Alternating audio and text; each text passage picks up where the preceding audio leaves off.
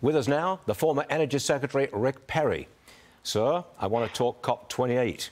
They simply can't agree on when or how to phase out, or should they phase out fossil fuels entirely. In my opinion, COP28 is descended into farce. What say you? Well, it's always been a bit of a fairy tale, if you will.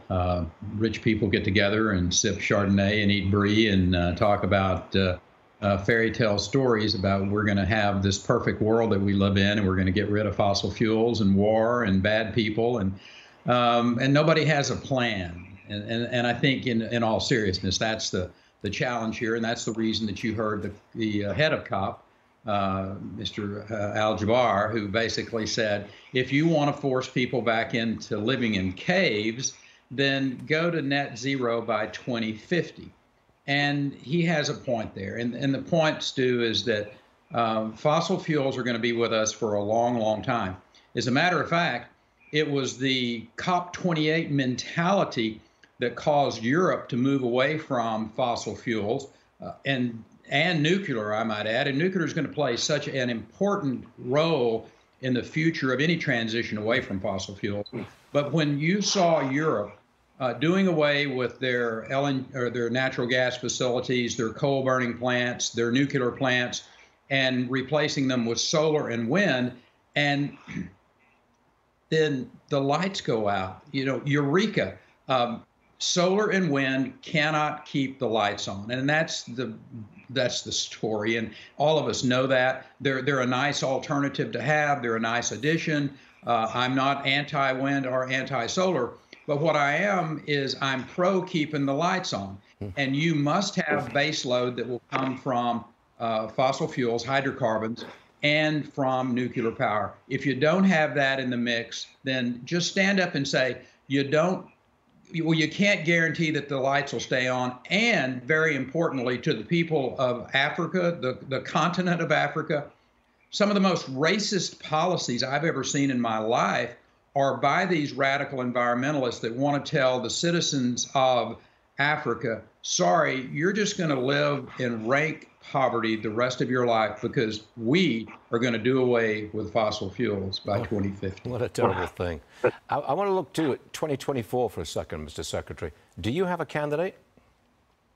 Well, I don't. I'm just sitting here watching, but it's it's pretty apparent to me that former President Trump is leading the pack, and I think it's going to be up to everybody to explain to the rest of the world why he's not going to be the. Here's what I do know: the policies that we had in place while President Trump was there. Yeah. Argue those with me. I'll be happy to sit down and argue those every day. Did he make everybody comfortable and happy? Maybe not. But my point is, this president that we have today, we are on the precipice of some really tragic events in the world. And you have a president, as you rightfully said, he's not ready for another 4 years. As a matter of fact, is he ready for the next 4 weeks? And that should be scary to the people of not just the United States, but of the world. That you got a president who, by and large, is inept. Does he have cognitive challenges? Yeah, I'd say so. And are we ready for another 4 years of this individual with his lack of understanding and lack of a grasp of the issues that are out there that are really important to the American people and to the citizens of the world? I want to go back to COP28 for a second. The UN wants to reduce greenhouse gas emissions by having people eat less meat. Okay. You're from Texas, home of beef, cattle, and cowboys. You can't be on board with that. Well, this goes back to the earlier comments that I made. These are people who get together who are not in touch with reality.